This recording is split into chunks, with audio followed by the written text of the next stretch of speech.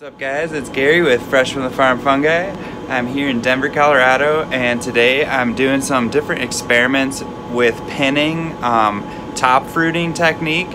So I often do my piapinis and my chestnut mushrooms this way, and recently some beach mushrooms, and I've tried to do it a few times with the black pearl king oysters, but it tends to get really clumpy, and I prefer a nice even X on those to kind of spread out those fruiting bodies so they're easier to package.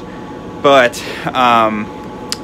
one of my thoughts on fruiting chestnut mushrooms and piapini is how to induce that really nice even pin set. And I thought that maybe the air current, as you know, our fans are pulling the air over the bag, could be affected depending on the slice of the cut, the height of the cut, and I've got a few bags that I've been experimenting with. So this first set here is a piapini that I had just cut the bag off about 4.5 inches from the surface of the substrate.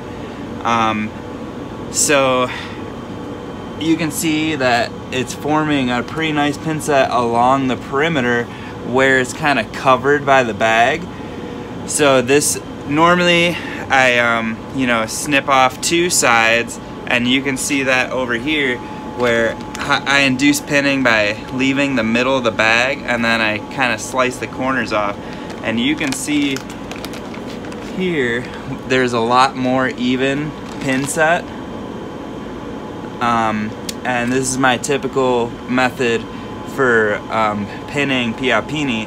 So then if I come over here, this one I just left it, you know, completely shut, and then I opened it up for the video. So you can see there's a really dense pin set, but a lot of different size mushrooms and some really lanky deformed ones, but also some, you know, really nice meaty piapini too. So my next thought is I'm going to take my shears and kind of slice a few different incisions straight down, and that might help to even up the airflow coming off the surface, and hopefully we get some really nice pin sets that way. But either way, you know, I get pretty much the same yield. I'm just looking for really consistent sized mushrooms, so it creates more uniformity, and then you get, you know, more consistent flushes. Alright guys, so I hope you enjoyed this video. Give us a thumbs up if you like our content.